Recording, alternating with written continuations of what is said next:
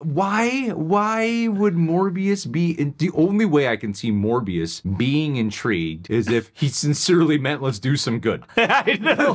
Because that's who Morbius's character is in this movie. He would rather do some good. But if it is a setup for the Sinister Six to do some bad, I'm like, why would he be intrigued? What's intriguing about what he's heard so far? Why is the question not, what do you mean? What kind of good are you talking about? Ladies and gentlemen of the Reject Nation, listen loud and clear. We have no interest in doing a Morbius spoiler talk. Zero. They did it for us. They did it all for us before it came out. But here's what we do want to talk about. The best post-credit scenes to have ever existed in the history of Marvel. That's right.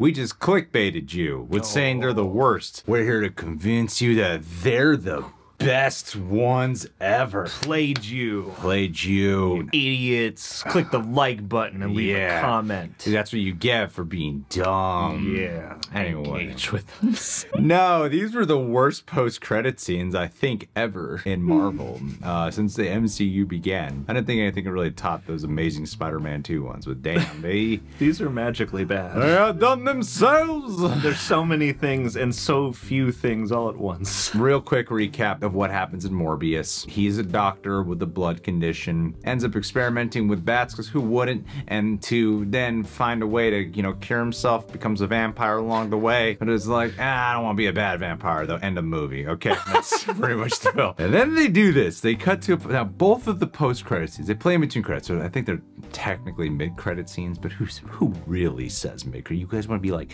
technical, semantic assholes in the comments? People call it post-credit scene. It cuts to the first post-credit scene. It immediately turns into what I can only describe as a sizzle reel for the Vulture spin-off movie. Like, obviously they're not going to make this Vulture spin-off movie because they did it all here in 30 seconds or less. The first thing you see, the breaking in the sky, like, oh my god, that's the Doctor Strange spell from No Way Home. That's what's happening right now. And then you see Adrian Toomes, Michael Keaton Vulture, transported into a cell, which raised some questions already of, okay, I thought the spell was supposed to send people home. Even though it's raised some questions, I'm like, okay, questions are fine, I can roll with it. Let's see what they do. And then they just screw it all up in like 10 seconds. Yeah. The second freaking Michael Keaton gets there, hope the food's better in this joint. It's like, what? That was my first time like, he's a what? cool comic book guy. Of course he's unfazed. And it's just like, all right, I'll adjust. I guess I gotta use this multiverse thing to my advantage. Just adjust. He doesn't know what's going on, but sure. I'll adjust. I got this under control.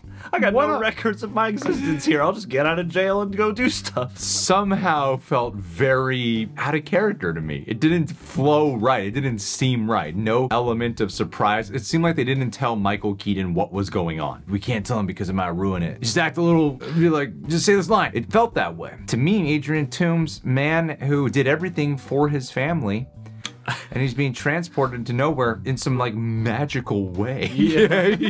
You'd think he'd be a little freaked out. Even the spider people were a little freaked out. Like, how did I get here? What's going on? But Adrian Toomes, hope food's better in this joint. You know, I built a suit once out of alien technology. I got this. And then it cuts to the news report footage, right? What do they say on the news? Yeah, they say something about like, oh, Adrian Toomes, he claims he just showed up here. There's a high chance he's gonna be let out of jail, basically. I'm paraphrasing. Yeah, that he'll be released right away, because we don't know who he is. Yeah, and we're not gonna look into that. And then apparently it just ends right there. That's scene one. Yep. Like, what a stupid ass thing. And then it just started making me ask more questions of, what was the original post-credits? What was the original inclusion? It's like so obvious that when he's transported to the prison, that's a reshoot they inserted because this had to come out after No Way Home now. It legit feels like there was a plot line in the movie, probably in the scene where he was locked up and in the orange jumpsuit, where he probably would have run into or met Adrian Toomes there, that they then took out of the movie and then went, what's like one or two of the most important bullet points from that to get the point across? Let's make that the post-credit scene. And then the second post-credit scene.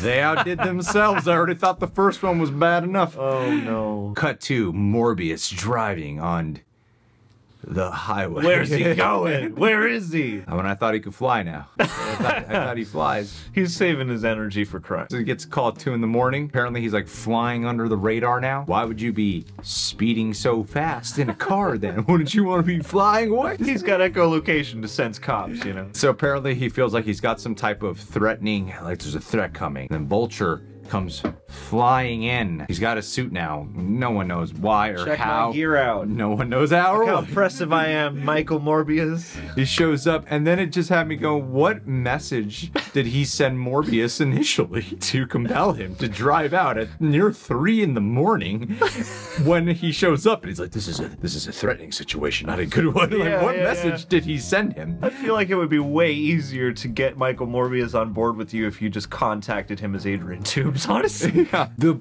biggest issue I had with this scene is it felt out of character for both of them, and it was so apparent they did not have the actors in the same scene. At least it felt that way. It felt like they had some voiceover recordings for Michael Keaton they had him do, and then they had Jared Leto do a few reactionary takes, and then they were like, we'll figure it out in editing. Yeah. Just put it in editing and we'll figure it out then. It looks like they repurposed a car commercial and then did a couple reverse shots of Jared Leto in a field and then made that the scene. So the first thing that Michael Keaton says is like, thanks for meeting with me, Doc. It's like, this is not, what is this? What is the tone What of this? is your familial banter here? Thanks for meeting with me, Doc. Yeah. Like, what is this? He seemed like he like called the meeting at like 3 in the morning, and it just seemed like such a, hey, how's it going?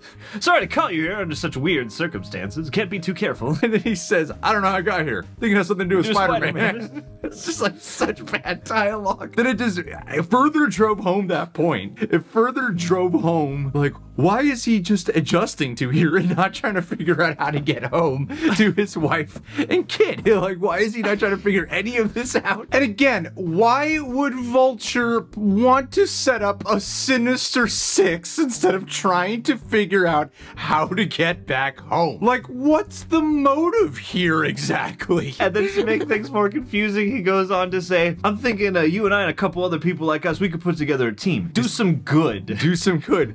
And then Morbius is just like, intriguing. And then it just ends. And I'm like, wait, there's a whole character turn in here and a whole bunch of other mumbo jumbo that we have no context for either of them in this situation. And it's just more confusing. Because then is it like real good or sarcastic good? Yeah, like do some good, like, oh, we can make good money, do like criminal activities, or are they gonna try to make the Sinister Six a team of good? There's a dirty dozen. There's a dirty half dozen now. Why would Morbius be the only way I can see Morbius being intrigued is if he sincerely meant let's do some good. I know.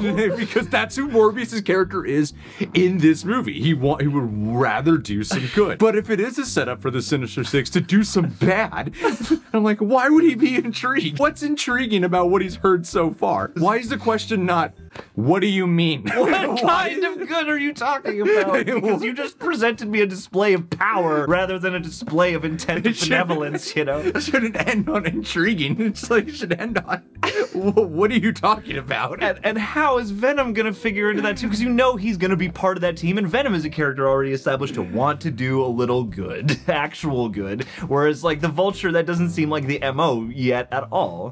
Question the rules of the spell, which is something I think they can explain away a little bit better. That seems like it's a combination of a bunch of deleted things. It didn't feel real.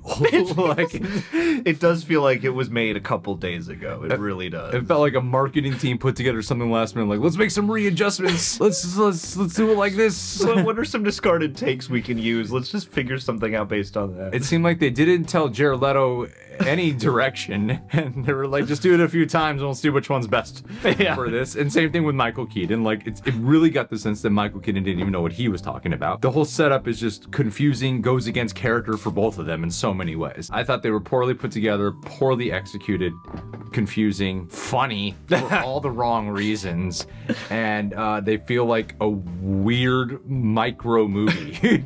And they make the previous whole movie you just saw feel worse for having Yes. is I think part of it too. Keep it up, Sony. Keep it up. I'm really excited for whatever your Sinister Six movie turns out to be. That is so much worse of a Sinister Six setup, and the director confirms what he's doing. That is so much worse of a Sinister Six setup than what the Amazing Spider-Man 2 did. Yeah. Like, that was like, oh god, brother, when that happened. But at least in some way they established that there's shady things they're building here at Oscorp. Yeah. Here, this just comes out of nowhere. Yes. Nowhere. This is so bad. And it all harkens toward a Sinister Six that's actually just a team of, is just the Suicide Squad or something. A team of anti-heroes who ultimately are not going to be allowed to be that sinister. Anyway, guys, leave your thoughts down below. Do you love it? That's how you sound.